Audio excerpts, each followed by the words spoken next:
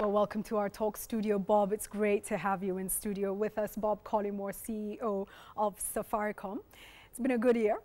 It's been a good year. I'm sorry, I'm sounding slightly croaky today. Oh, is it a bit of a cold? A bit of a throat infection, I think. Apollo Sana, we hope that you get well soon. Going into the whole shillings and cents, let's start there, the business aspects. And 17.5 billion, I think, is what you reported this year in terms of your after-tax profit, and dividends paid to shareholders over 12 billion, I think it was. It's a significant year for Safaricom.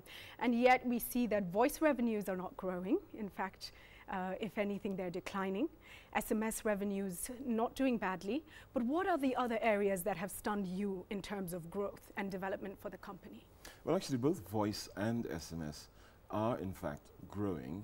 What you're saying is reflecting what's happening with the rest of the industry around the world. And so Safaricom's are growing, everybody else is declining. Our voice revenue grew last year and continues to grow this year. SMS, we've also had a pretty good year. Many people have said that SMS has also reached the peak and people are going to be using WhatsApp and BBM. In fact, we haven't seen that because we haven't seen a large enough penetration of smartphones. But we're also making it easy. So we're putting some bundles together with SMSs so that people can use SMS in the same way as their wealthier colleagues can use WhatsApp. Okay, let's talk about M-Pesa, and it's lauded globally, but I think more importantly on the local scene, it's transformed business for a lot of people and regionally as well. You know, going into financial services, it's a fascinating area. Are you facing challenges where, you know, for instance, certain competitors in the industry are worried about, you know, the impact that you're having, the banking sector, for instance, and what kind of revenues now is M-Pesa sitting on? Well, you know, people think that we're competing with them, but they're looking at the wrong thing. Actually, what M-Pesa competes with is cash. It's not with banks. And so, you know, we partner with a lot of banks. And, you know, my friends at KCB or Barclays, you know, these guys, they get it and they understand what M-Pesa is doing is tackling the scourge of cash. What's the problem with cash? Cash is actually the enemy of government because they have to print it. They have to distribute it. It's the enemy of businesses because managing cash is expensive. Getting it to the bank, people are robbed. They're even, you know, if you have a shop, you know, your shop staff is not likely to give you all of the money they take. So that is what we're trying to tackle. The other person for whom it's an enemy is the ordinary Mwananchi. Because if you're poor and you have some cash, how do you save it? You can save it in the shack, but you know the shack is pretty small. And people know there's not many places for you to hide it. So you go into some shacks, and the guys will sit on the bed. And he wouldn't let you sit there, because that's where the money is. That's his bank. And you know, if that place goes up in fire, then the money goes. And so M-Pesa aims to tackle that, not so much the bank.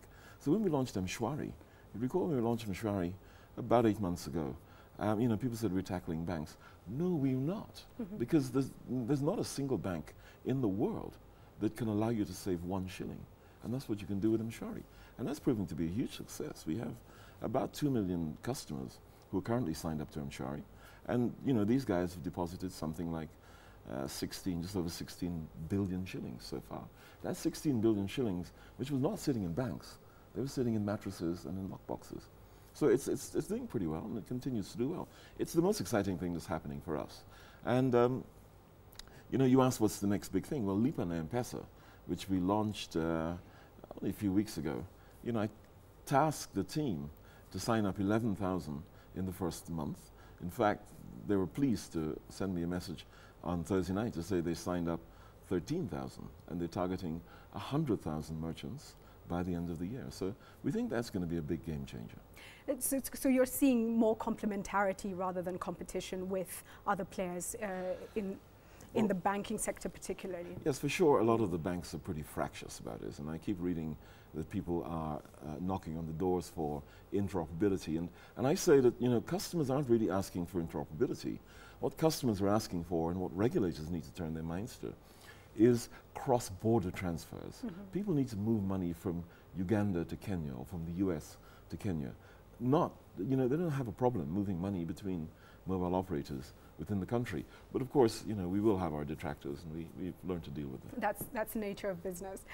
Talking about Safaricom's network now, and we were in Turkana just recently, yes. and we'll talk about Kenyans for Kenya in just a short while. Amazing, transformative project there, campaign, and we're coming to that. But just the issue of insecurity in far out areas across the country, where people were literally begging and saying, we need networks everywhere because we are, you know, really at the mercy of some of the, you know, whether it's cattle raiders or whatever it might be. What is your plan with respect to expanding the network right across Kenya, and especially to those far out areas? You know, I had a meeting with the regulator last week to talk about this whole issue of quality of service and of coverage. We're currently covering nearly 90% of the population. Beyond that, it really doesn't make commercial sense. And even the site that we saw in Collymore, you know, that site is generating about 9,000 calls per day, which is a lot. But actually, I'm having to use... It's stunning, because you wouldn't imagine that many people in an area like that making calls. But you remember when we went there 2 years ago, you know, the guys were saying, Bob, you know, we call that hill the Safaricom Hill, because we have to climb the hill and climb the tree to get to coverage. Now, despite the fact that we're doing 9,000 a day, it still is uneconomic. You know, it still doesn't make any sense for me, because I have to transmit that via satellite. But, as you said, the security need is important, and so we have to reach that. So when people are in Nairobi complaining about quality of service, and for sure they should do, I'm not denying that, we also have an obligation to meet those security needs in places like, you know, Pokot. You know, I was in Tana Delta a little while back with the Red Cross. And, you know, people said to me, you know, Bwana CEO, give us a booster. And, you know, Abbas Goulet, our good friend, Secretary General of the Red Cross, he said, I think Bob has heard you, leave him alone. And the chairman of the Peace Committee there, you remember the problems we had in August last year? The chairman said he looked at me, he said, Bob, you need to understand that the next time they come, we don't want to be hiding under our bed as they rape our wives. And that is the point when you think, you know, quality service is important and we have to fix that, but we also need to do the things which are just the right things to do. So, you know, this could be a part of giving back to community, is saying, look, we just need to get these masts up. They're not yet profitable, but, you know, we've just got to do it. Absolutely, absolutely. Speaking of quality of service, of course, your license is up for renewal next year. CCK has said, you know, these are the standards that we require you to meet. Are you at all worried that you might not meet the quality standards? Not at all. You know, when we did our half-year results last November, I stood up and I said that I was not happy with the quality of the service that we were delivering. And so we set out on a project which we called the Best Network in Kenya. And that has picked 6 major towns and cities, and we will, on voice quality, on drop call rates, on call completion, on data speeds, we have set out to be the best network. And that will be independently verified by a company which is called P3 from Europe. And in fact, we shared these thoughts and plans with the CCK last week, and I'm pleased to say that they're happy with the progress we're making so far. It is still work in progress, and there are a lot of challenges that we have. You know, people complaining about us digging up the roads. Well, I'm happy to say that so far we've dug up 500 kilometers in Nairobi, and we're nearly done. You know, we said we would do between 500 and 600 kilometers in Nairobi, and then we move out and we'll start to disrupt other cities and towns. But the reason for that is because it is required in order to deliver the quality of service that you as a customer are demanding. Let's move from the issue of the business itself for a while and look at the campaigns. And, you know, I recall distinctly 2 years ago getting a call from your office saying, this is what we're doing, and we're asking yourself and the media to come and be partners. The Horn of Africa drought had happened. Millions were facing starvation. And there we started Kenyans for Kenya, a remarkable campaign. Just recently we were in Collymore, Turkana, where we went 2 years ago, and seeing the food and the people and happy children, chubby babies. What does that transformation mean to you, and what lessons can we take from Kenyans for Kenya? It means a lot for me. And someone asked me the other day, what's been my high point in the time I've been here? And absolutely Kenyans for Kenya. And the reason for that is because for the first time I experienced, and I don't know whether other people had experienced this before, I experienced Kenyans really coming together for a common cause. You know, they got it. And for the first time, you know, I developed some friends that I didn't have before. So I called the guys from the media, I called Citizen, Nation, and all the entire... Jeff Koinange was there, and Koinange, all the who actually, media I houses, think he's in Standard town Group. today. But we all got together, and over one breakfast, we decided that we needed to do this. And actually, I remember one of the media CEOs said to me, I don't think you're nearly ambitious enough. Let's go for $500 million shillings. And we said, okay, fine. Let's run this for 4 weeks. And then when I called our friend Caroline Matoko, Caroline said, look, I don't think you can run this campaign for 4 weeks. You know, campaigns for 2 weeks is enough. And after 2 weeks, we'd hit the $500 million. And then we said, well, what are we going to do now? But Kenyans, you know, they were so keen to help that we continued the campaign for the full 4 weeks. I mean, I think we were all getting a bit tired at the end of it. And we raised, I think, 677 million shillings, plus the in-kind, which took us close to the billion shillings. And then we were able to see, you know, the last of the projects, which were the long-term projects in Kaikour. But we've also done projects in East Pokot. I was there to open a dam which will hold, I think, 321 million gallons of million liters of water, and that will feed about it'll service about 5,000 people. In Moyale, we've also done 4 boreholes, and of course in Kaikour we've done the 4 boreholes, and we've seen the difference that it's going to make to about 15,000 people. And you and I, when we were coming back, you remember, I said, actually, we've moved this thing on from a drought story to quite a transformational story. Do you remember we stopped and we saw a school which was a makeshift school, and we were looking for the building. It wasn't a building at all, it was under a tree. And what had happened, whilst the teachers were striking in the rest of the country, here was a teacher who was being paid by the parents who were now making an income from the crops which Kenyans had funded, the shade nets, the boreholes.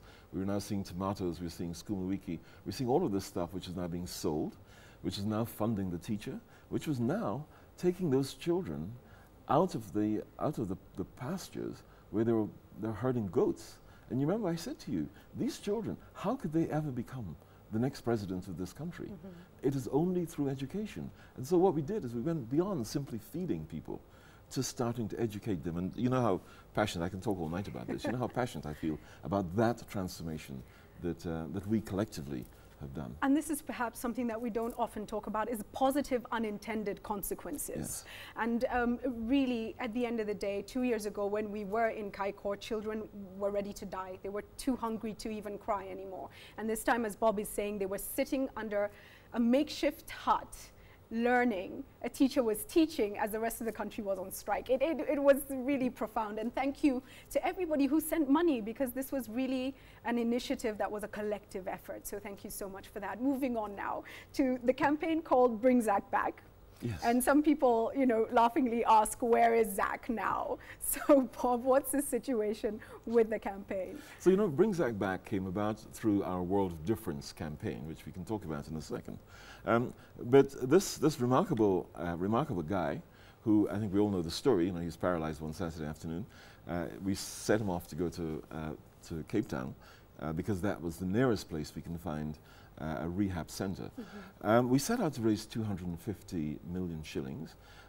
So far the campaign has raised 60 million shillings, which was enough to get us started. And in fact on the 17th, which is next Saturday, I'm joining a few other people, and I'm hoping, and I'm going to put him on the spot now, but I'm hoping the Deputy President will also join us. So, Your Excellency, if you're watching, you're going to have to book your diary. But we're hoping that he will join us for the laying of the cornerstone, because we started to build that, to put that building up. But what, you know, the campaign isn't finished. Of course, we can't send poor old Zach all the way down to South Africa. And he's done a sterling job. I think he's worked harder than anybody else in this campaign. But the 60 million shillings was enough to get us started. It is still an ongoing campaign. You know, the Kenya Paraplegic Organization still does require our help and our assistance. And so, you know, if you get online, you'll see how you can continue to contribute there. But I also asked the corporates, because the corporates are the people who can make the biggest shift, difference. you know. So we all asked them to continue to help us. Okay, especially those that, I mean, you know, road accidents contribute largely to this whole issue of paraplegics, and obviously, you know, any others who are in a space where this affects you, please do stand up and do something about it. Let's talk elections, Bob, for a minute. We'll come back to World of Difference in just a short while. Let's talk elections. I thought we were first. done with the elections. No, yeah, did we? No, we haven't discussed that. So, you know, the digital system did not work in the last election. That was March 4th. You know, halfway through the week, we moved from digital to manual systems. There was a whole lot said about why that system failed. You know, the good news is Makueni recently was a success story, I think. Okay. However, I do know that Safaricom had set conditions precedent to its participation in the Makueni by-election. So I ask you, Bob, what was the difference between the national election and the Makueni by-election? Why did it work this time? Well, you know, you really are putting me on the spot here. There was nothing about this process which was that difficult. And what particularly annoyed me as a resident in this country, not necessarily a citizen, is that there were people who were saying, you know, why would Kenya try to choose something so complex? You know, shouldn't they have tried it in some other country? And you think, to hell with you. You know, because we're just not capable of doing complex things. Kenya, the message. You know, more than 1 in 2 mobile money is being transferred here in Kenya. You know, the things that we have achieved, if you go to High Hub and you see the stuff that those guys are doing, it's remarkable. And so, you know, it grates me as the CEO for one of the ICT companies in this part of the world, you know, the biggest ICT company in this part of the world, to listen to people say that you can't do this. Of course you can do it. It's a simple process. And I think the Makueni by-election proved it quite well. So what was the issue? What was the issue? What are the lessons that we take from this? You know, you have to prepare. You have to to get into that process, having, you know, doing it the same way as we would do. If we were doing a change of the billing system, what we would typically do is we would do 2 dry runs. And you have to have 2 successful dry runs. It's not good having a good one, then a bad one, and then, you know, 2 successive. And so you have to really kind of go through the drill. And I think that we probably didn't have enough time to do that the first time round. When I say we, I mean the country. I don't mean, because actually what we did was something quite simple. We provided what's called a virtual private network, which is just the ability to encrypt some information at one end, send it through a pipe, and deliver it to the other end. That's all Safaricom did. But I think probably a little bit more time, we all would have got there. Okay, so you say better preparation, and it's not rocket science at the end of the day. We should be able to execute these things. Makueni, we did it. You know, I was on holiday last week, and we had conference calls every couple of hours. The first one was at 6. The second one was supposed to be at 9. But by 8 o'clock, I got a text message to say that the conference call is cancelled. The results. It's all fine. It's done. It's over.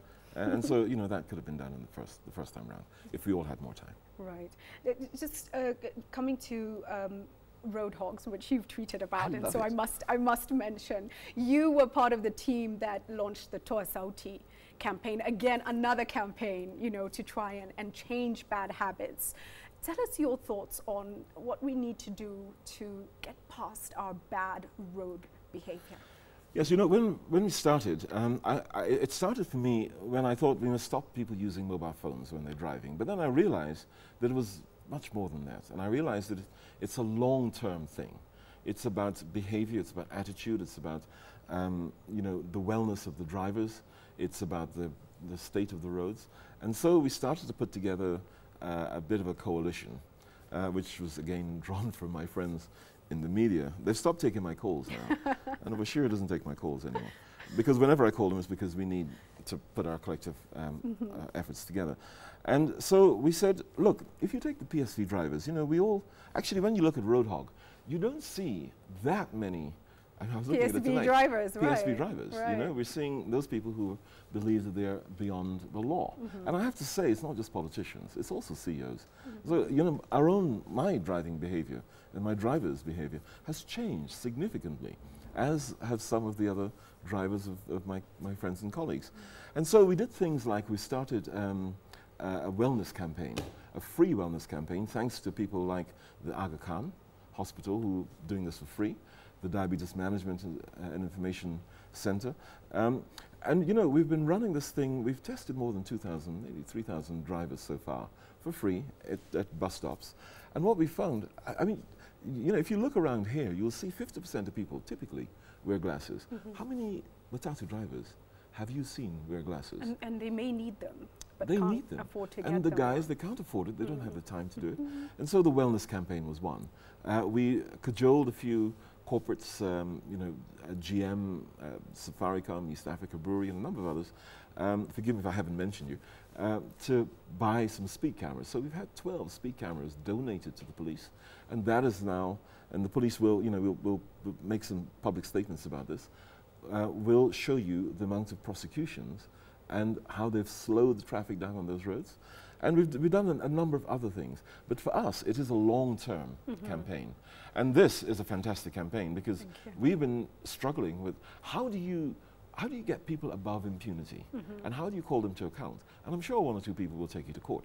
But you know, my advice is just apologize and drive well. Right. Going to court is not the right thing to do because it is very, very difficult to justify risking the lives. And you know, Julie, you and I were again together. We're going to do this stuff a lot. Huh? We were together for the Masangari girls. Yes, yes. You know, an absolute disaster. And those girls, they're such bright young girls. That was following the road accident that claimed lives and also maimed a lot of young girls from Masangari school. There can be no excuse for the kind of behavior that we're seeing on these roads, which risks the lives of you know, our young people. Just our citizens, full stop. You know, we're already at the end of our time for this interview, but you know, I've got to ask you this one, Bob. You know, Michael Joseph was a larger-than-life character in this country. Everybody who remembers Michael Joseph, soft-spoken, yes, soft-spoken, but a powerful force in industry in this country. And everybody wondered who's going to fit into Michael Joseph's shoes. And Bob Collymore came in and jumped into all these different campaigns, and it almost seems embraced Kenya. So I ask you, for all the young people watching, for other leaders and people in different positions who wonder, what's the secret to getting things done? What's the secret to success? What is it that drives you, and what words of wisdom do you have? Well, apart from height and color, there is very little difference between Michael and I. And the secret to our success, I can say that because I know he's in London right now. The secret, I think the secret to success. He's going to hear about it though, but. The secret to our success is a couple of things. The first thing is you have to be prepared to work hard. You have to be prepared to work 7 days a week. You know, there's no such thing as a 9 to 5 in our job. The second thing is you have to be passionate about what you do. Michael was always extraordinarily passionate. When Michael came to talk to me about the job when I was in South Africa, he said to me, one of the reasons why I'm supporting you through this is because I know that you will continue the work which I started, particularly in the foundation. And you know, the thing which I think defines Safaricom much more than anything else is not that which you started this conversation with. It wasn't about how much profit we make. It's about the difference we make. It's about the fact that over the past 10 years, our foundation has provided specialized medical care to nearly 1 million people. You know, we've housed, I think, 250,000 children are now in classrooms and dormitories because of this, and is having a passion for that. And trust me, I have a big passion for that, as does Michael. So there's little difference between us. Thank you, Bob, for joining us. So it's about hard work, putting the hours in, putting the effort in, and passion as well. Are you doing all those things? Maybe that's a question you should be asking, but you know, I have a huge amount of respect for what you've achieved so far, and I'm sure and I hope that we will continue to achieve much more in terms of transformation for this country and also to inspire the African continent at large.